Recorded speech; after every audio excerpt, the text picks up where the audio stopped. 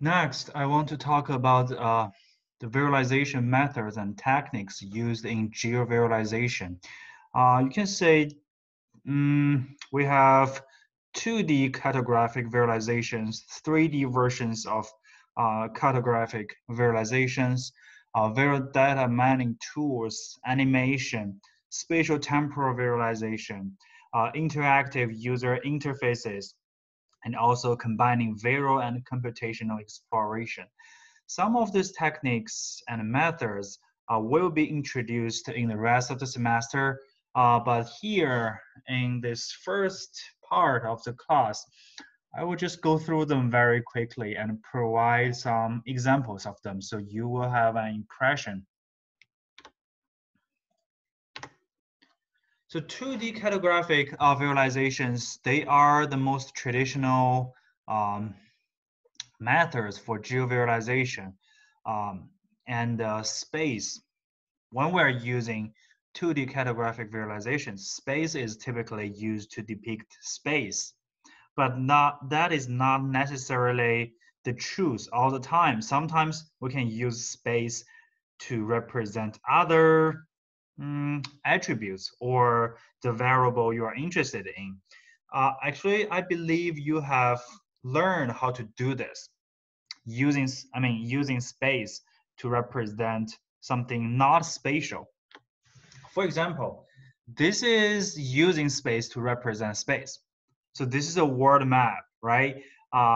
We have different countries, and by looking at them, you know that the sizes of different countries are generally correct, proportional to each other, and also proportional to all those countries' real world sizes, and shapes of them are correct, right?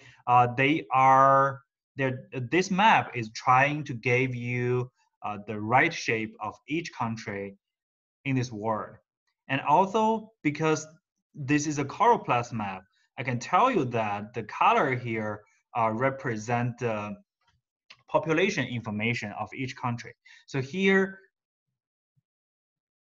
I mean, space is space, right?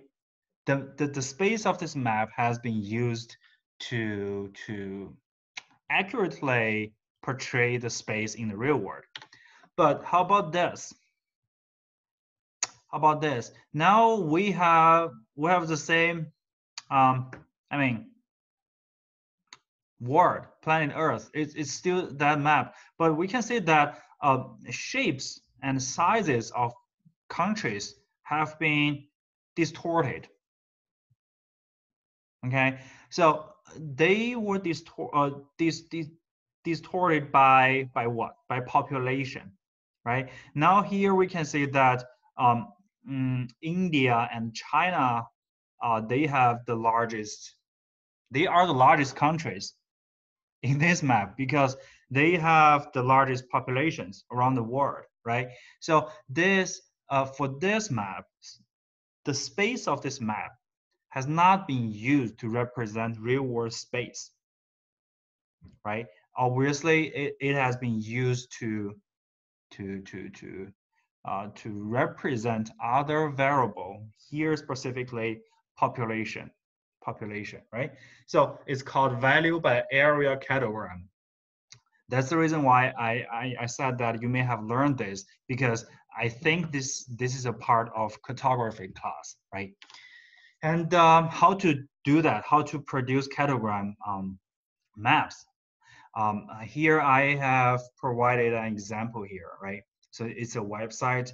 If you go there and provide your geographic data, it can help you. It actually will help you, will produce catagram for you. And 3D cartographic visualization, although we're saying that these visualizations, they are three-dimensional, but usually the most widespread use of 3D is at the level of visual representation, while the display is on a 2D screen, right? So unless you are using a VR device, like the VR goggles introduced I mentioned before. Unless that's the case, usually when we're talking about 3D, it's a 3D environment on your computer screen.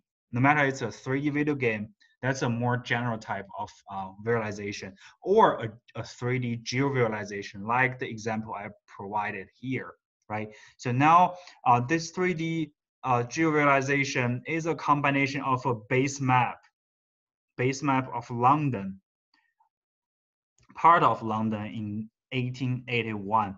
And beyond that, we have a lot of bars painted with green and red.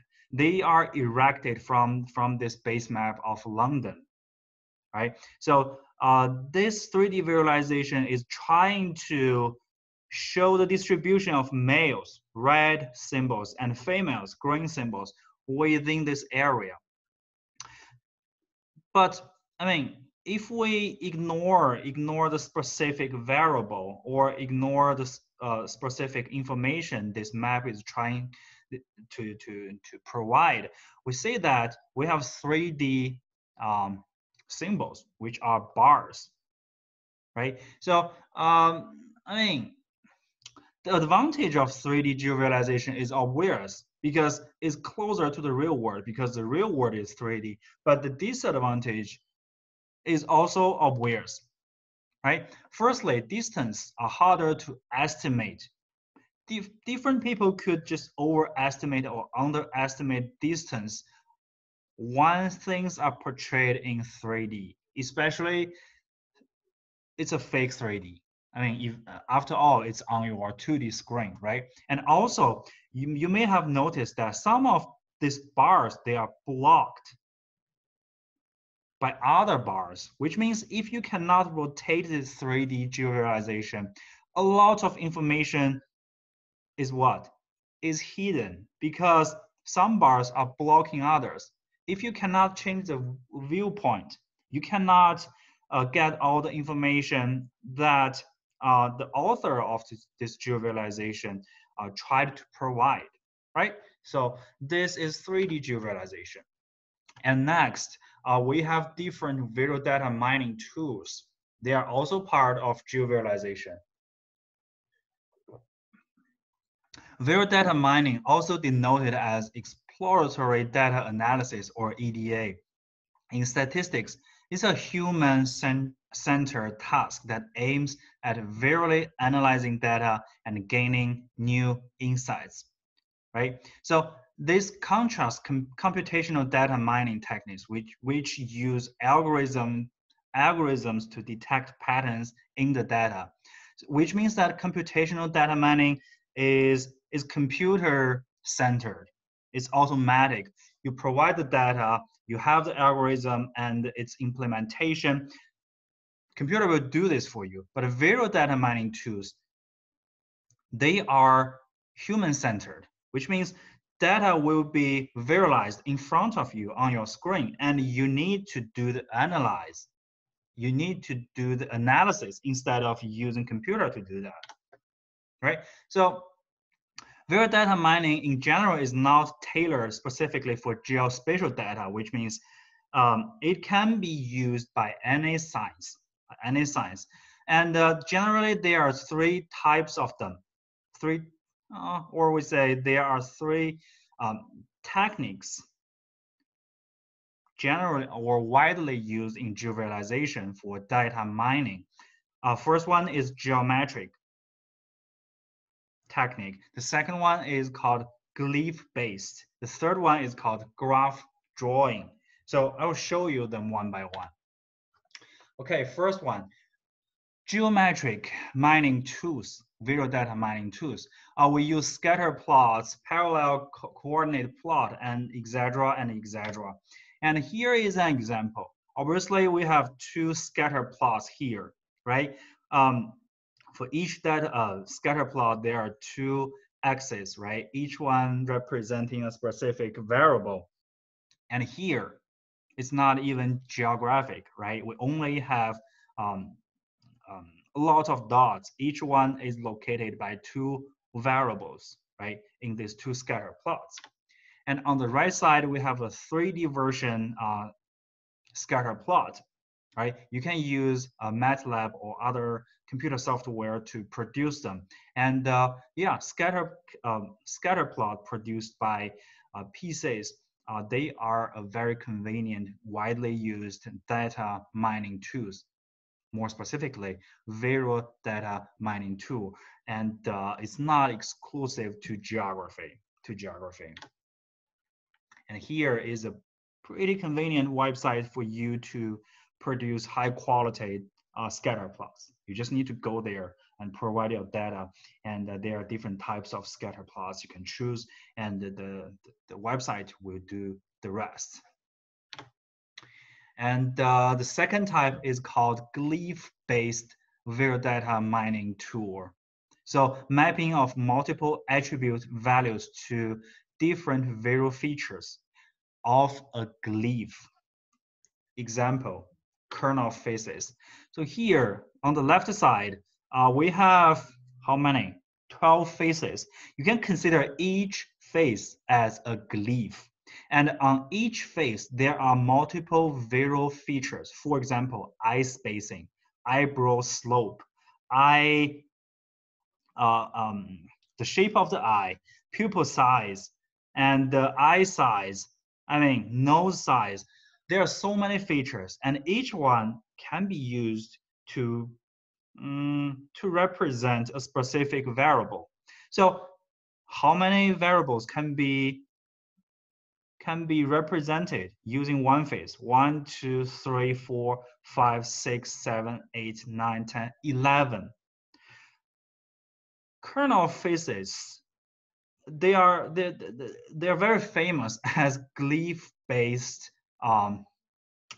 visualization, but I would say it's not a good one because on a single face, there are just too many features, and each one can be used to represent a specific, to address a specific variable, right? So you have to, how can I say, you have to look at this face, right, and read its mood, because if you change the shape and size of eyebrow, eyes, and nose and mouth, you can have an impression of the mood of that face, right?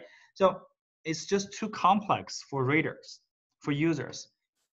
For example, right? So here we have 1, 2, 3, 4, 5, 6, 6 variables addressed by one face. For example, for college degree, the color, the skin color of the face is used to represent the college degree, the percentage of the college degree. And the shape of the hair of the face is used to represent different level of family income, and etc., right? We have mouth, we have eyes, we have nose, and we have ears. Eventually, you could have a map like this: Life in Los Angeles, right? It was produced in 1971, decades ago. And you can say, you can rate the mood or the emotion expressed by each face here. If it is angry, it means that the life there is pretty bad. If it is a smiling face, it means that it's a pretty good area in Los Angeles. Because you can say that, different shapes of small faces, they are representing different affluences, right? And also the shape of the mouth is used to represent the unemployment rate and urban stresses, and also proportional white population. And yeah, I would not say this is a good example because this map is simply too complex, And here, if you click this example hyperlink, you will just jump to another website using kernel faces to address different variables. You can go there. I would say it's not a good example either, but I would say, it's a method. It's a glyph method to do geovisualization, but I would say not a lot of people are using it today. Next one, again, it's not exclusive for geography to geography. It's called radar chart. Right. So now we have a circle here and different axes. They are assigned. They were drawn on this circle, and they are pointing at different directions. And we have within the largest circle, there are small circles, and you can use the radii of the circles to quantify your variables, right? And each direction is indicating, or you can say is representing a specific variable. On the right side, we have an example showing what percentage of owners use a specific service in a week. Blue areas, they are for smartphone, and orange areas, they are for what? For tablet. Okay, so I would say that radar chart is a pretty good glyph-based visualization because, for example, here you can clearly, conveniently compare people's usage of tablets and smartphones on different services. For example, more people, 60% of people, they are using smartphone to receive email. And less than 50% of people, they are using tablets to do the same thing, right? You can compare them. It's very direct. And here is another website for you to create radar chart, okay? And glyphs, they are easily combined with map displays, but sometimes increasing number of symbols and attributes has limited utility. Like I said, the reason why kernel faces, they are not widely used is because that they're just too complex. But when you're using other glyphs, you should be careful with the same problem. For example, here, right, we're using pie charts to represent what? Different populations. Red is for Hispanic population. Blue is for other population for each state here. And the size of each pie here is representing the total population of that state. Okay, so here, how many variables are we trying to address here? 3, right?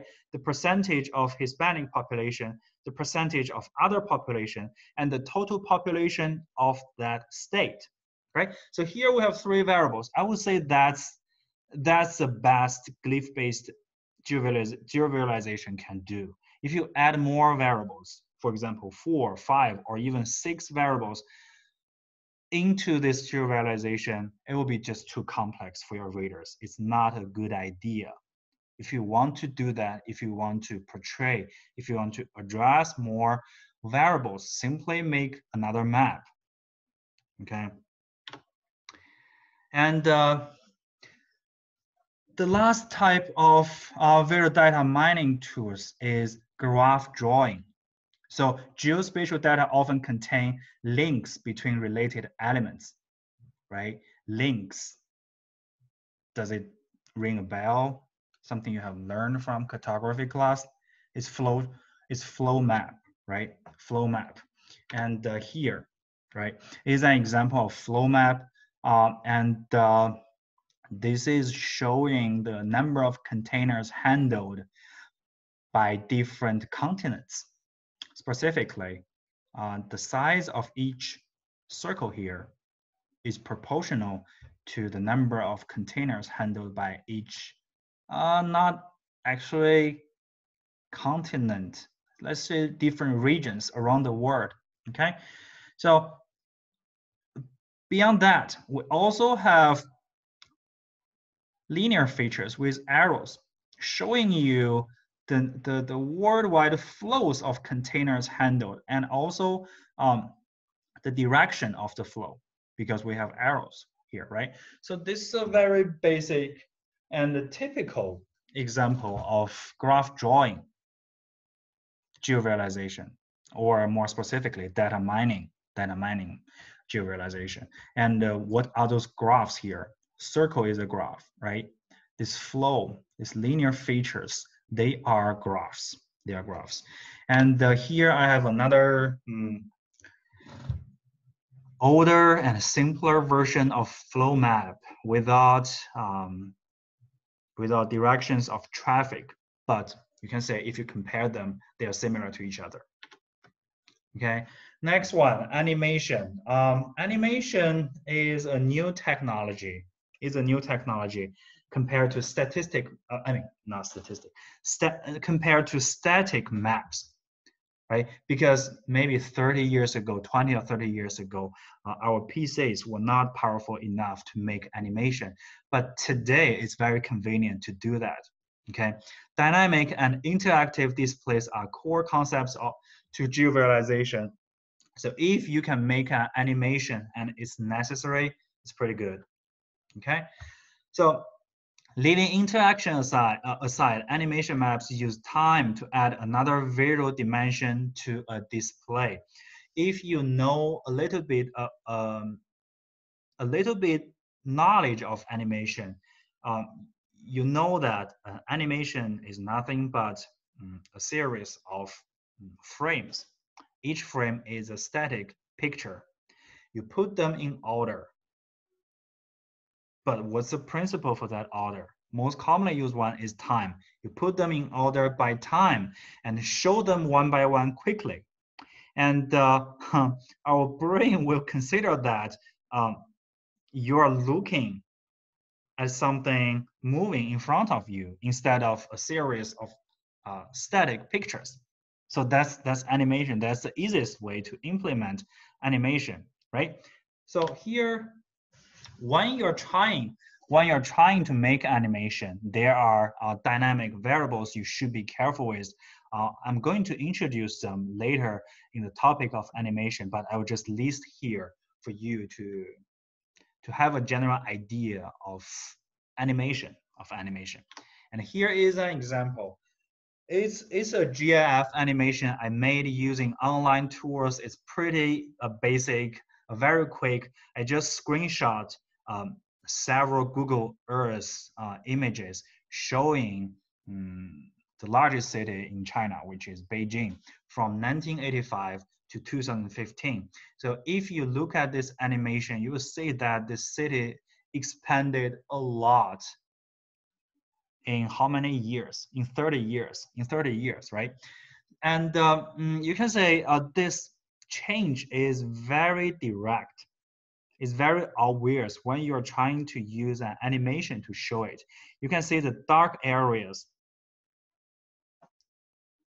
This area, this is the center of Beijing. The dark area expands continuously, which means that the urban area is expanding. So it's how can I say? It's not that advanced, but compared to techniques used 20 or 30 years ago, animation is something new. And what's the purpose of this animation? It is trying to show you that this city expanded fast after the economic revolution of China. And you can also use this animation to show that the population also changed a lot during that time period. For example, in 1985, this was Beijing. 6.2 million residents lived in Beijing. I mean, this is a huge number in US, but it's China, okay? And in 2015, 21.7 million residents live in Beijing, okay? So a huge change, more than 3 times. More than, I mean, the residents increased a lot. And simultaneously, if you compare these two images from 1985 and 2015, you can see also see the huge change of the area of urbanized regions here in Beijing, right? If you show only these two pictures to people, yeah, you can do that, but it's better if you can say, I mean, if you can show them what happened, I mean, between these 2 years, between 1985 and 2015.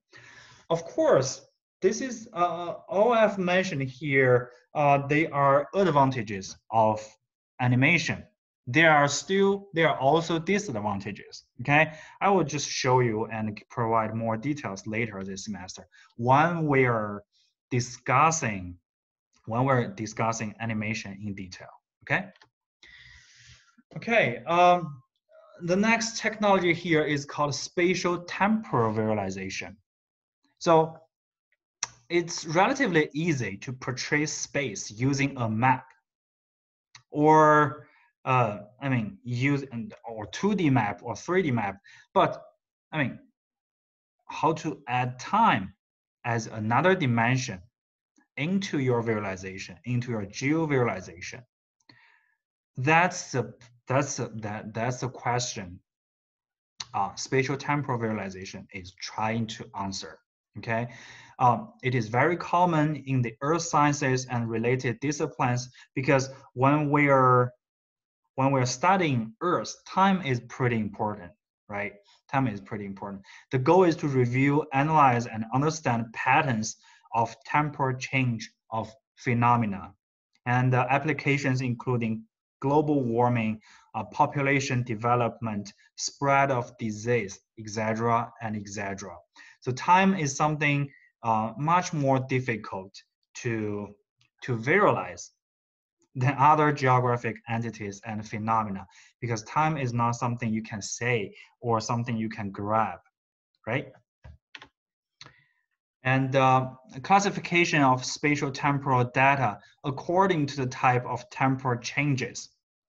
Okay, there are existential changes, appearance, disappearance of features, right? For example, a building was there 20 years ago, but now it's not there anymore, right? Changes of spatial properties, change of location, shape, size, etc., and etc.